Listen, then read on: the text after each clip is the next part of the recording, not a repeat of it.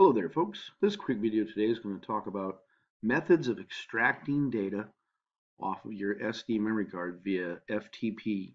We're going to do this a couple ways.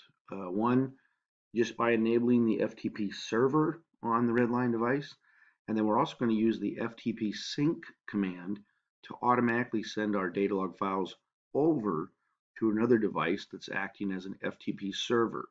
So first off, let me show you what I got in this configuration. I've got over here in communications. I'm set up under here, and the first thing I always do, team, is I like to enable the FTP server. This will make the RedLion device act as an FTP site, which will open up the SD card to allow you to see all the files on the SD card using a FTP client software.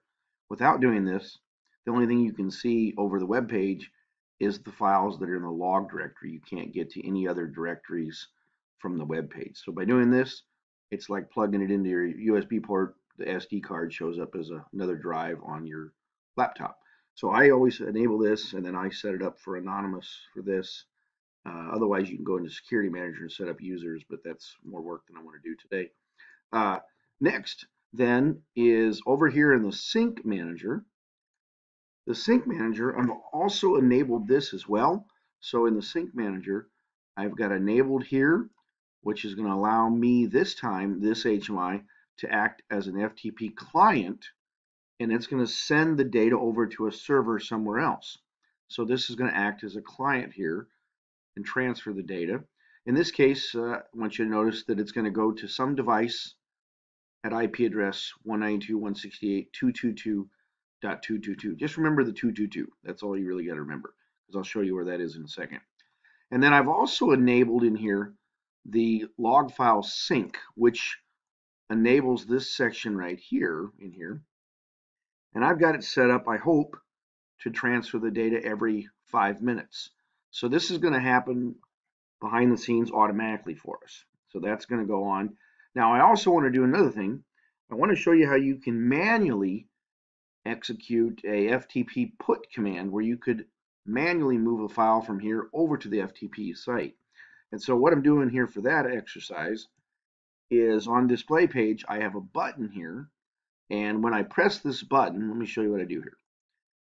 If I go to properties of the button, when I press the button, there's a tag called FTP push. If I go to action, if you notice, I momentarily set a flag tag called FTP push. Well, hold on, let me right click here and jump to, which takes me directly to that tag or tags associated. So look, now I go to data tags on the left. Here's that tag. Notice, team, that I'm using the triggers tab, and I say when it's active on. In this case, I could have did this at the display page, but I'm doing it this way. Here, I then call a program called FTP send.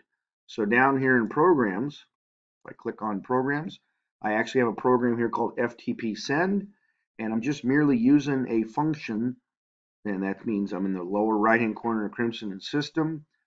In functions, there's a category called FTP. I'm using the function called FTP put file. And what this function does is it will take a file in this location, depending on what directory or whatever. This means it's at the root directory. There's a file called drivers.csv, and it will put it onto the FTP site with the name of companycodes.csv whenever I push that button.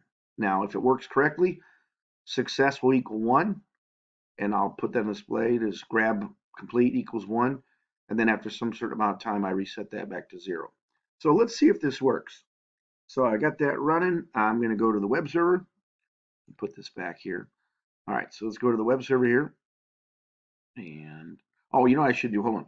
Let me show you the FTP server, because that's part of this equation too. So I'm using, for my server, in this case, I could have used my laptop, but I'm going to open up and use a DA70 RedLion product that's configured just as a server. What do I mean by that? Well, just like I was showing on the HMI, if I go to device configuration, in this case, in this guy, and first off here, notice Ethernet 2, here's the IP address, get out of here, here's the IP address of that number right there, and then this is Crimson 3.2, but the same settings are in 3.1. If I click on the FTP server, you can see here I've got it enabled. I got anonymous read write. So this sets it up as a server. Exact same setting, team, as over here in Crimson 3.1. When you click on here, that's the same setting as right there. So, all right, we're going to show this. Now I'm going to go, I'm using FileZilla as my client software. And I got FileZilla. Whoops, where'd it go? I just had it open here. There it is. So I got FileZilla open on here. And if you notice, let me go ahead and start a new connection to both these. That way you guys can see completely. Okay, so I have I'm not connected anything here. If I hit the pull down here and go to local HMIs, I'll click on the CR3K.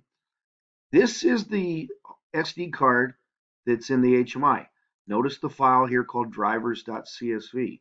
That is the file that I intend or hope to manually move over to the DA70 that's acting as an FTP server.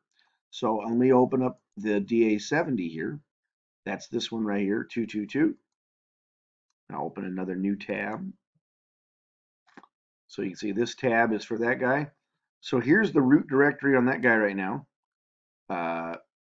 Here's that one right there. Okay, so let me just refresh.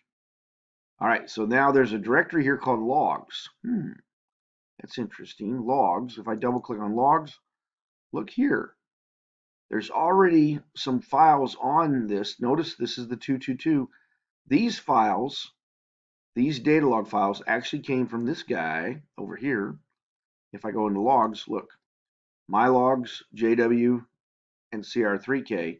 Go back to here, my logs, JW, CR3K. Those are coming automatically, have already happened this morning since I've been talking already for 6 minutes.